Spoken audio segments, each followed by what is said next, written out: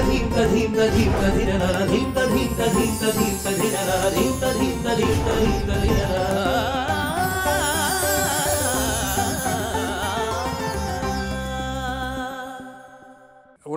உள்ள அன்பு நெஞ்சங்களே, தமிழ் சொந்தங்களே, மருந்து டிவி நேயர்களே, உங்கள் அனைவருக்கும் வணக்கம். இந்த எளிய நிகழ்ச்சியிலே நாம் இல்லத்திலே இருக்கின்ற பொருட்களை கொண்டு மருத்துவத்தை பார்த்து வருகின்றோம். கடை தெருவிலே தோட்டத்திலே பெறக்கூடிய எளிய மருந்துகளை நாம் பக்க விளைவுகள் இல்லாத வகையிலே பாதுகாப்பான முறையிலே பிள்ளைகளும் பயன்படுத்துகின்ற வகையிலே நாம் மருத்துவத்தை பார்த்து வருகின்றோம். இடையிலே மருத்துவ ஜோதிடம் என்கின்ற வகையிலே மருத்துவ ஜோதிடத்தையும் இந்த நிகழ்ச்சியிலே பார்த்து வருகின்றோம். அந்த வரிசையிலே இன்றைக்கு நாம் அடுக்கலையிலே சமையலுக்கு மணத்துக்கு பயன்படுத்துகின்ற பூண்டு எப்படி மருந்தாகி பயன் தருகிறது என்பதை பார்ப்போம். அல்லியம் சாட்டிவம் என்று தாவர பெயராலே சுட்டப்பெறுவது கார்லிக் என்று ஆங்கில பெயரை இது பெற்றிருப்பது, உள்ளி என்று கூட தமிழ் பெயரை இது பெற்றிருக்கிறது. இது காரம் மணம் நிறைந்தது என்பதனாலேயும் இது ஒரு கிருமி நாசினி, ஆன்டிசெப்டிக் என்கின்ற வகையிலே இது நமக்கு கிருமி நாசினியாக பயன் தருகிறது. அதோடு கூட ஆன்டி இன்ஃப்ளமேட்டரி அனால்ஜெசிக் என்கின்ற வகையிலே வலியை தணிக்கக்கூடியது, வீக்கத்தை கரைக்கக்கூடிய ஒரு மருந்தாக பயன் தருகிறது. ஒரு ஸ்டிமுலண்ட் என்கின்ற நிலையிலே குருதி ஓட்டத்தை தூண்டக்கூடியதாகவும் உள் உறுப்புகளை தூண்டி சரியான வகையிலே சரியான பாதையிலே செல்லக்கூடிய நிலையை இந்த பூண்டு தருவதாக விளங்குகிறது. மேல்பற்றாக போடுகின்ற போதும் சரி, உள் மருந்தாக பயன்படுத்துகின்ற போதும் சரி, இந்த பூண்டு ஒரு அற்புத மருந்தாகி பயன் தருகிறது.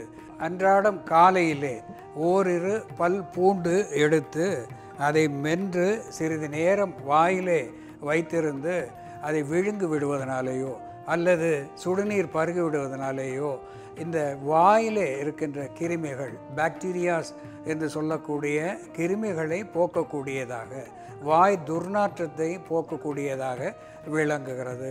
பற்களுக்கும் ஈறுகளுக்கும் இடையே தொல்லை தந்து பல் ஆட்டம் தருகின்ற நிலை, பல் சொத்தை வருகின்ற நிலையை போக்குகின்ற ஒரு நல் மருந்தாக இந்த பூண்டு பற்களுக்கு பலம் தருகிறது.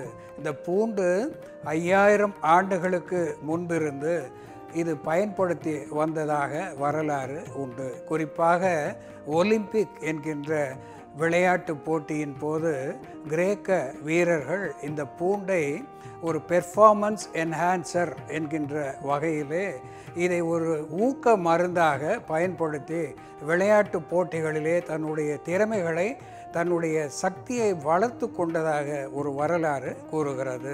எகிப்தியர்கள் இதை 5000 ஆண்டுகளுக்கு முன்பாக பயன்படுத்தி பல்வேறு நாடுகளுக்கு இதை பரப்பி விட்டது என்பது ஒரு வரலாறு.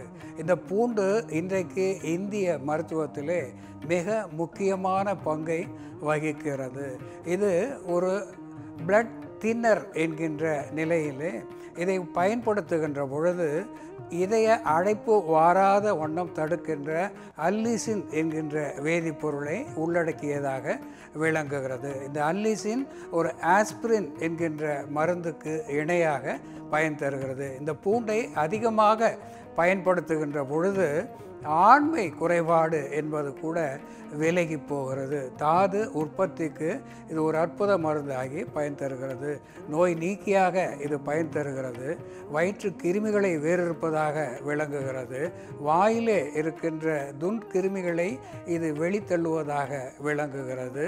உடலுக்கு குருதி ஓட்டத்தை சீர் செய்வதாக விளங்குகிறது. மேல் பற்றாக போடுகின்ற பொழுது தலை வலியை போக்குவதாக விளங்குகிறது. இந்த பூண்டை சுடுநீரிலே இழைத்து தலைக்கு சிறிது நேரம் பற்றாக போடுகின்ற பொழுது தலை வலி என்பது கூட தணிந்து போகிறது. அந்த வகையிலே இந்த பூண்டு ஒரு அற்புதமான மருந்தாகி உள்மருந்தாக வெளிமருந்தாக இருந்து பல்வேறு நோய்களை போக்குகிறது. பல்வேறு கிருமிகளை இது வெளித்தள்ளுகிறது. அதோடு கூட இளம் தாய்மார்களுக்கு ஒரு கேலக்டோகோக் என்கின்ற வகையிலே பால் பெருக்கியாக இந்த பூண்டை அதிகமாக பயன்படுத்துகின்ற நிலையிலே இது பால் உற்பத்தியை அதிகப்படுத்துவதாக விளங்குகிறது. இளஞ்சிறார்களுக்கு போதிய பாலை தருகின்ற தகுதியை தாய்மார்களுக்கு இந்த பூண்டு தருகிறது என்பதையும் சுட்டிக்காட்ட விரும்புகிறேன். அன்புக்குரிய நேயர்களே, இந்த நிகழ்ச்சி பற்றிய உங்கள் கருத்துக்களையும் உங்கள் சந்தேகங்களையும் நீங்கள் எழுதி அனுப்ப வேண்டிய முகவரி டாக்டர் சக்தி subramani.com மற்றும் யூடியூபில் இந்த சேனலை தொடர்ந்து சப்ஸ்கிரைப் செய்து பாருங்கள். மற்றவர்க்கும் பார்க்கும்படி பரிந்துரை செய்து பயன்பெறச் செய்யுங்கள். நாடு நலம் பெறும், ஆரோக்கியம் நிலை பெறும். அன்புக்குரிய நேயர்களே, இதுபோல வேறு ஒரு நிகழ்ச்சியிலே நாம் மீண்டும் சந்திப்போம். நன்றி, வணக்கம்.